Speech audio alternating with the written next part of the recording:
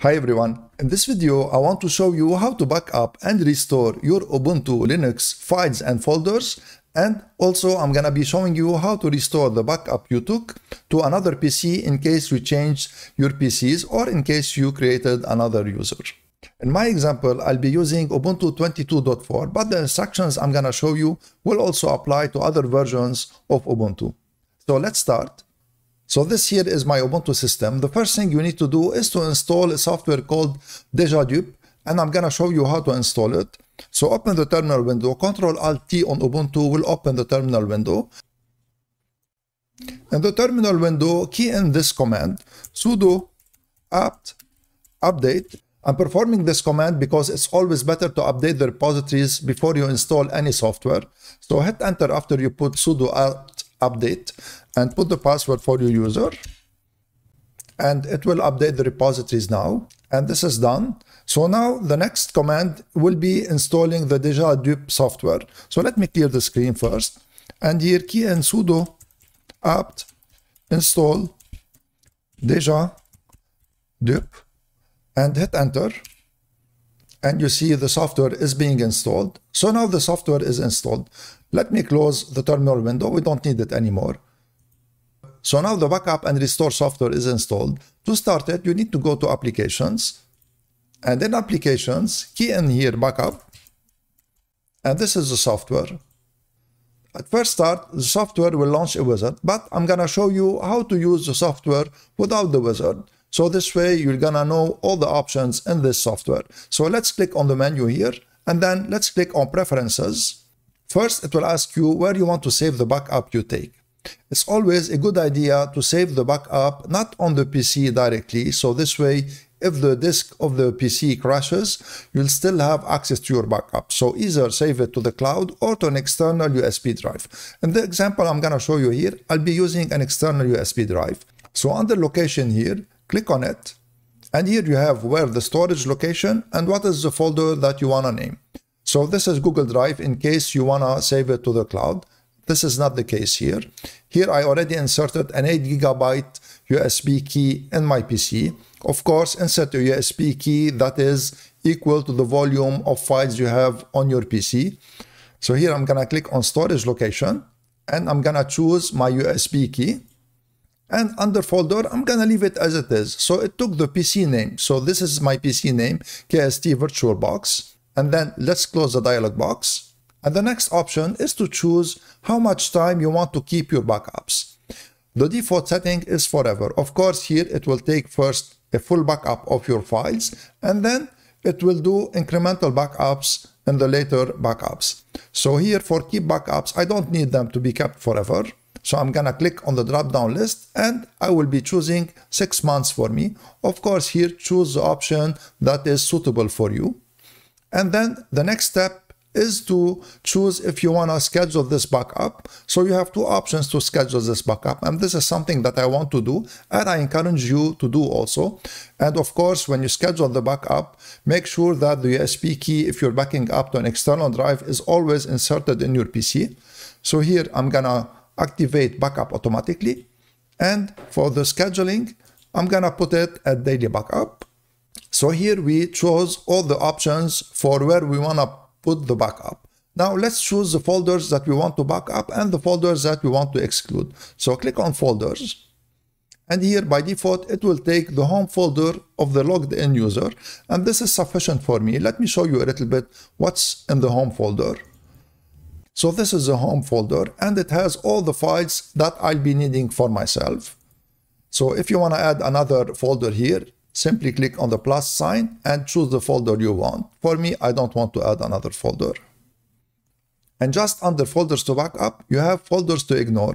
And here you can add the folders that you don't want to backup. By default, the backup software, it will add trash and downloads, and it will exclude them from the backup. And this is fine by me. Of course, if you want to add another folder to exclude, just click on the plus sign, select the folder, and then click on add. So let's close here the preferences. And now let's perform the first backup. Click on create my first backup. And this way you're gonna force the backup to start without waiting for the schedule to kick in. Click on forward. And here it took the storage location. Click on forward.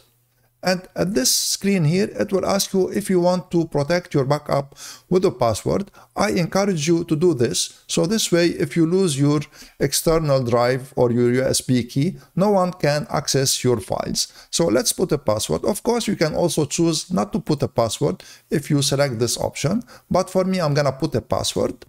So here I'm going to select also remember password so that this password will be remembered on this PC. And let's click on forward.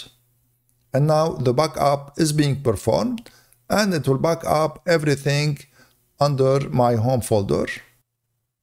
And now the backup is finished. So let me here add another folder to show you how I'm gonna be performing another backup, and when you restore, how you can choose what backup you can restore. So let's add another folder very quickly here. And let me add also a file in this folder. So let's perform another backup now. So now we have two backups, one that contains this desktop without this folder, and the second one, it contains this folder and everything before. So let me show you now how to restore a folder. So let me delete the second folder that I just created, and remember that we backed it up. So now I deleted it. So always in the backup software here, click on restore. And you notice here on the bottom you have date, and this will show you all the backups that you have on this external media. So we have two backups. The first backup we took, it didn't include the folder that we just created because it wasn't created yet. So if we select it and we go to desktop, you see it doesn't include the folder here. So let's select the newest backup. And now let's go to desktop and notice that the second folder is here now. So to restore it, click on it and then click on restore. Before restoring it, I'm going to show you also you can go more granular. So if you double click on it, you can restore even the file only in it or choose the files if it had many files. So let me go back here and I'm going to restore all the folders. So select it and then click on restore.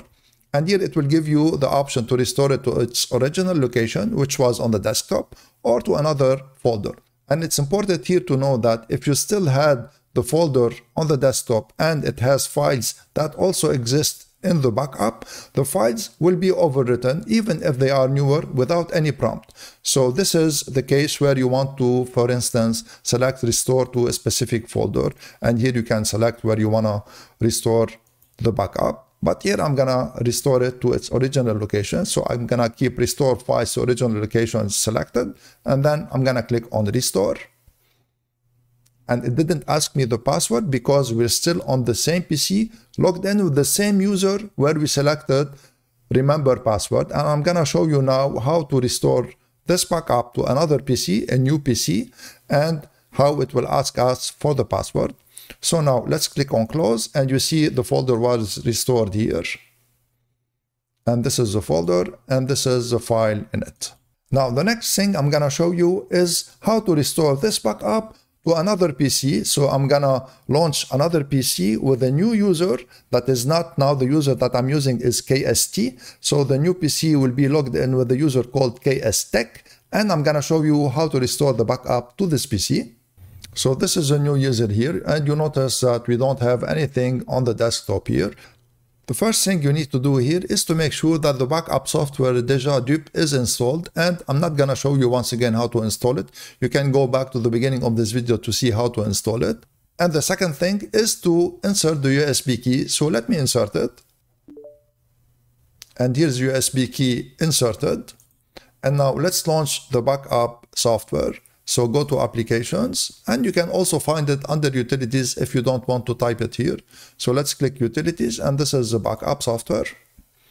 And because this is a new PC and a new user, it is asking me to configure it. Of course, I'm not gonna do this. I'm just gonna click on restore from a previous backup.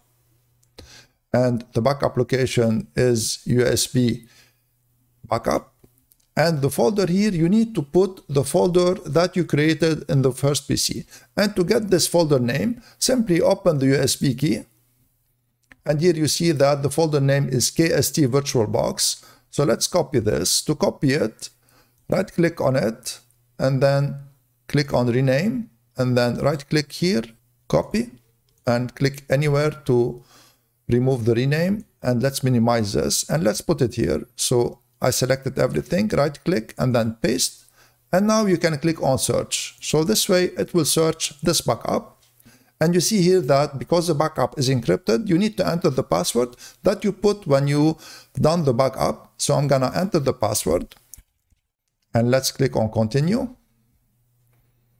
And now it will show you the backups that we had. So let's select the latest one and I'm gonna restore all the desktop. So I'm gonna click on desktop and then I'm gonna click on restore. So let me bring the camera a little bit up because I think it will restore them here. So let's click on restore and it will ask you for the password once again. So put the password and then click on forward. And this is the restoring taking place. And these are the restored folders. So let me put everything on the top left here. So let's see the second folder. It has a file in it. And the test restore also has a file in it. Don't hesitate to leave me your comments or your questions in the section below, and I'll be glad to answer all your comments and all your questions.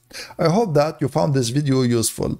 If you did, please share it, subscribe to my channel, and give this video a thumbs up. I would really appreciate it, and this will help the channel greatly, and this way you'll not miss any future videos I make. I'm Eloy. Until next time.